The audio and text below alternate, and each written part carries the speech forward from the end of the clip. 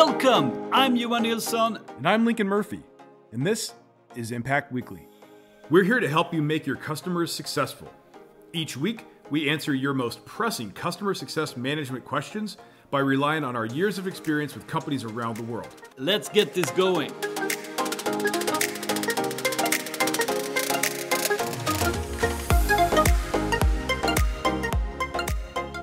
Hey everyone, welcome back. It's time for Impact Weekly. Another week, another question to go through. So, this one we got just recently. Is there a way to scale the CSM job? Can we build relationships and make customers successful without personal contact? Interesting. Yeah. Can we scale the CSM job? For sure, right? Yeah, for sure. But I think the latter part of this question is, of course, the more interesting one, and the one I think a lot of customer success teams out there are contemplating, and that's the part. What can we do without personal contact? Right. And I think we need to start here with why do we want to do this, right? Yeah, I mean, there's two questions in here, and they're definitely separate, but just in here, there's a lot going on. There's a lot to unpack. Yes. And this is not something that is. These are not unique questions, which is why obviously we wanted to cover this, because I know a lot of people have these questions. I think you're absolutely right. We need to start with, okay, so why do you feel the need to build a relationship or make customers successful without personal contact? What's going on there? Are you trying to save money? Are you trying, is this sort of cost center thinking versus, where we really want to be, which is sort of profit center or growth oriented thinking? Yeah. Are your CSMs or are you as a CSM like over capacity, either something that that's quantifiable, or do you just feel like you are just completely overwhelmed and overworked? Yeah. Or is this the preference of the customer? Yeah. Right? Yeah. I mean, that's very possible. So that's what I want to dig into. That's what I would, if I was working with this person, I would ask those questions, and that's what we can dig into now. Is like, okay, Yeah. so which one of those is it? And the approach that we're going to take is going to be different depending upon the answer, right? Yeah. I think that's very key distinction there. Is this something coming from the customer, or is this coming from us trying to remove personal contact for some reason? And then we need to dig into, why do we want to do that? Is it because we have less resources, or are we looking at this in a cost perspective, as you say, right? That's not what we believe is the right approach when you think about proper customer success, of course. But I think if we start in that end, I think I myself have done this several times in different companies. Have you ever tried to build like an e-learning or product tour or knowledge base? I mean, that this will be without personal contact, but we also know, my experience is that this will never do all the job we need to get done as customer success, right? Yeah. I mean, right. And each of the, if a vendor sells you these products that do those things, or if you just see them as something, sort of your confirmation bias kicks in, and you're like, oh, I don't want to have personal contact with my customers. So, these things will definitely solve for that. And then you put them in place, and it turns out that they don't really, on their own, they're not going to replace personal contact between you and the customer. They're just not going to. So not saying they're not useful, as part of an overall engagement strategy. Exactly. But that's exactly it, right? They have to be part of an overall engagement strategy. So we go back to, why are we doing this?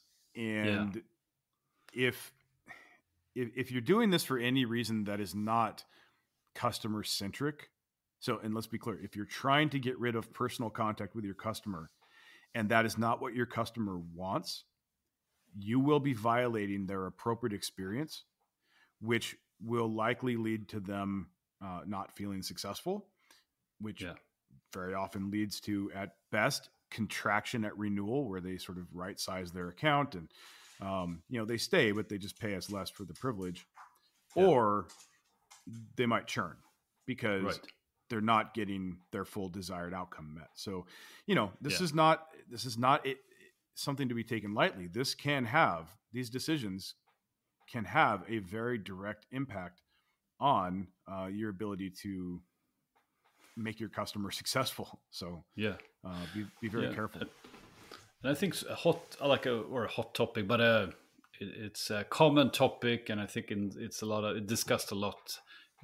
Is this product-led growth concept? So I think let's maybe touch on that as well, because I hear sometimes teams and organizations looking at going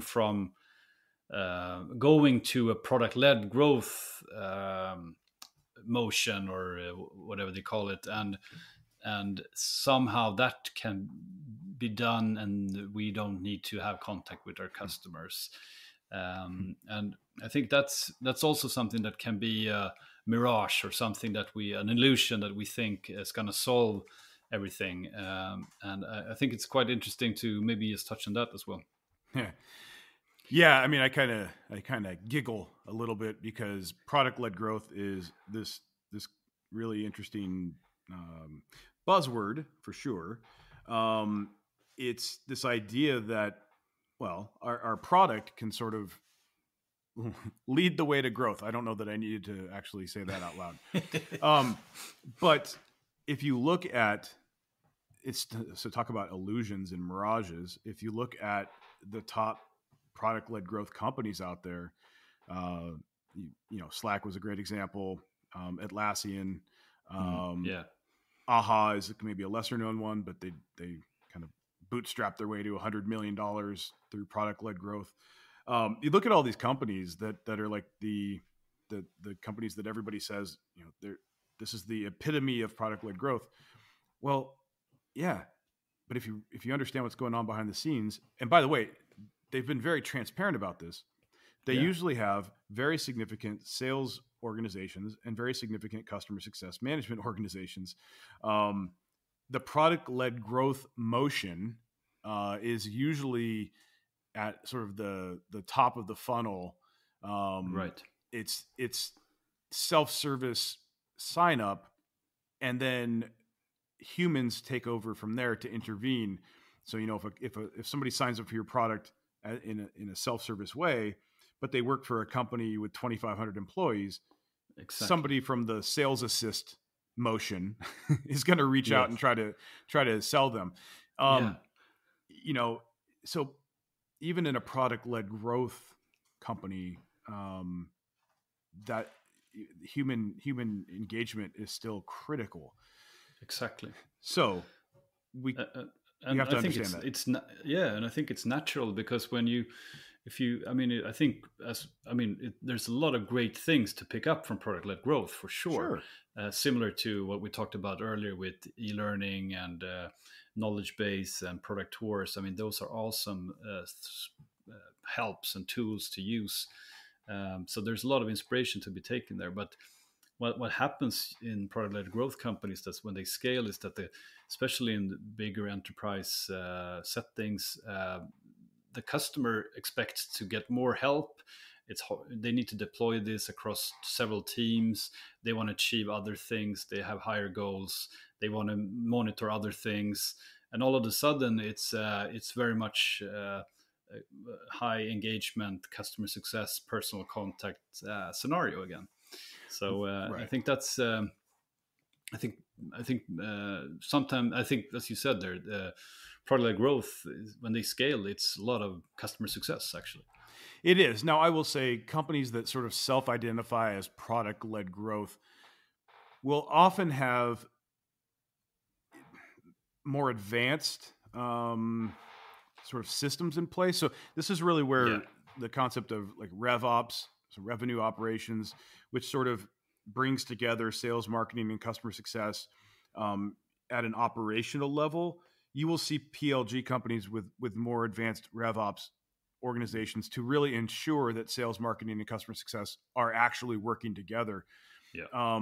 Because PLG companies tend to, just in their nature, tend to want to be more efficient, and also will tend to use technology to accomplish that. Yeah. Whereas companies that just don't self-identify that way, not saying they're not looking for efficiencies, but you might not see as much. You might not see a full RevOps team.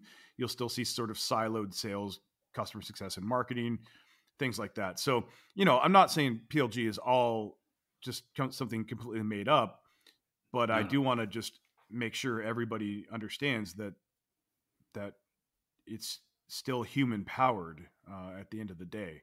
And so, with that, because even in a PLG type of company, human power is still required. So I think now it's time to talk about, okay, so how do you scale your humans? Yeah. What are some things that you can do, either Exactly. as a head of customer success to scale your CSMs, or as a CSM, like what can you do to just try to be more efficient so you can Yeah. handle your workload? Definitely. So I think this is like approaching this question in my mind, the right way is to look at how do we with our personal contact have a higher impact. Mhm. I think that's the how you can reframe this question to help yourself look at what can be done and improved here. So and with higher impact, I mean higher impact for the customer. Right. What can we do with our interactions, with our personal contact, that have a higher impact, get them closer to their goals, get them above their goals, and get them onto new goals and all those things that are the main driver for customer success. Right. So I think that's a way to look at this. Yeah. I mean, I think if you are currently feeling very inefficient, your meetings are not super effective, you just feel like you're spinning your wheels, wasting a lot of time, then your inclination is going to be, well, okay, it's because of that human interaction, that human contact, that personal contact that I'm having with the customers. That's the bottleneck, or that's the problem. And I think that, to your point, we need to reframe this. That's Yeah. not really what's going on here. I as an example, Yeah. if you let's say you have a 1 hour call, Yeah. okay, and on that call, you just kind of go through some configuration with the customer. You set up the product. You walk them through the product, and everybody feels good coming out of that call. Okay, we made some progress. We got them familiarized with some things. We got something set up. But then it's like, gosh, was that really the most effective use of my time? And then you keep having to have meetings like that, and the customer is not really making the progress that they need to be making, and they're certainly not making any progress towards their goals, because they're not doing anything on their own. They're waiting for these meetings with you. And if that's your reality, then you're going to say it's this personal interaction that's causing me to not be effective. Yeah. What if you were able to take a look at what you're doing currently in a synchronous fashion with your customer and say, okay, these things could be carved out to what we call just async. So I could deflect some of this stuff to self-service, like give them videos to watch. Instead of me going through the product, like here's a video of it. I could even do that as a loom for them. So it's something that I've done for them specifically, but I don't have to sit there on a call with them, right? I can walk them through this and say, go do this stuff on your own. Self-serve, deflection to other self-service modalities. And then we make our meetings, the actual human contact, personal contact time that I'm having with them, to your point, Johan, much more high impact. So, one of the things I hear all the time is I don't have time to do goal discovery with my customers. Yeah. It's like, okay, but you do have Super time to common, sit there. right? Right. Yeah. I mean, all the time, but you have time to sit there and, do this configuration with your customer. Like, Yeah. you are prioritizing the wrong things. So that's what I would say. Like, look, just do an Exactly. audit, or just, kind of take a look at, Yeah. are the meetings that I'm having the highest and best use of my time?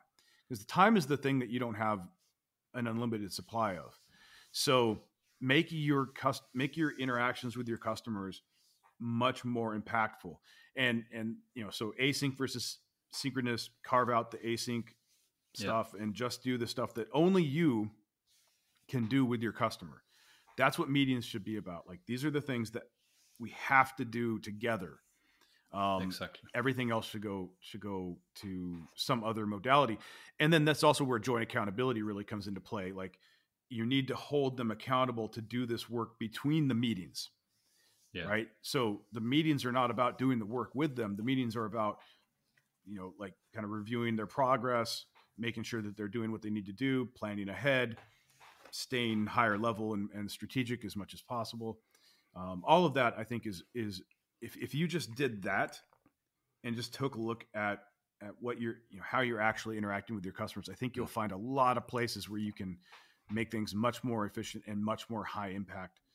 And also just, again, get the customer to be doing more of the work on their own, which will just take a lot of the work off of your plate. No, but definitely, I think both. I mean, both those parts, and this having a look at what I'm doing, what am I spending time on that could be deflected, and we know this. We talked about this previously in the podcast as well, that we actually do more support than we do customer success sometimes, and that's usually a big, talking about scalability. If you can remove time from that, doing that type of work, and put it into this, what we call the high impact work, that's a great leverage you have. And maybe that's adding more resources in support, or adding more resources in onboarding, or whatever it is as well. So it's of course, that's kind of decisions that are more on management level, but this is where if you want to scale, this is where you can find a lot to improve. Right. I mean, this is stuff that you could be doing on your own as a CSM. You may have a requirement to have a 1 hour meeting with your customer that you can't get away from, right? Yeah. But you can totally make the meeting about something that's much more high impact and much more efficient use of your time. Some of the things that are required, may be something that have to come from your head of customer success. In that case, you need to advocate for yourself with them. Like, hey, here's some of the things that I'm seeing that we, myself and other CSMs could be doing better. And I just wanted to bring this to your attention. Or here's some places I feel like I'm spending a lot of time that I think could be spent in other ways, more efficiently. Make sure you're communicating that to your head of customer success, because they might not know. And they're not going to help you.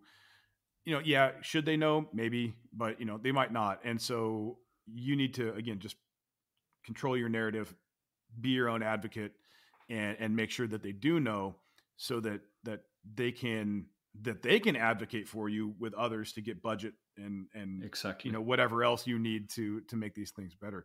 But one thing that you said before we went live, Johan, was, and I thought it was just a super powerful statement. I think it's a good way to sort of end this section, which is about where to. It's about the important things. And no, I think sometimes we have a tendency as people here we want to automate like the most important things, and we tend to do the least important things we do ourselves manually. And of course, this should be the other way around. I think we touched on this. I mean, these high impact things that are usually when we actually have this personal contact with the customer, those things we should not try to remove or automate. We should more in that case, if we try to do that, we need to understand why we're doing that for sure. And on the other hand, we should more look into these less impactful things that we spend a lot of time on, and try to move those away and automate those, deflect those, add resources, or whatever it is. So I think that's I think a lot of people, if I think a lot of people are going to hear that and go, that's me. Yep.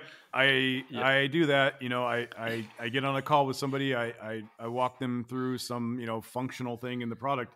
And then I send a survey later to try to do goal discovery, and I get a 12% response rate and whatever, it's like, you're right.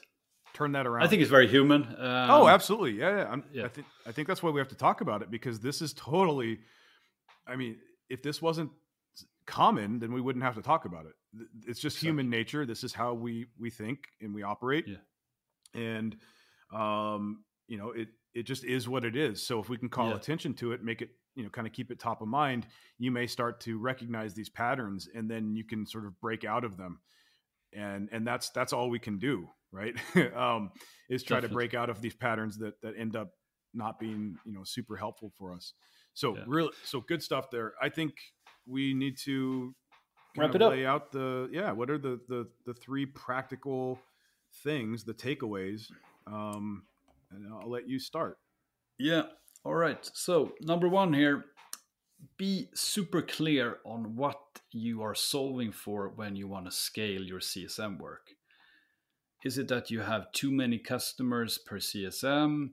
Is it that you have retention issues? Is it that you have a huge potential expansion?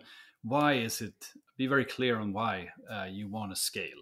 I think that's the starting point. Yeah, I think that's super important. Just like anything, right? I think the next thing the thing that I would say is, make a list of what you should be doing.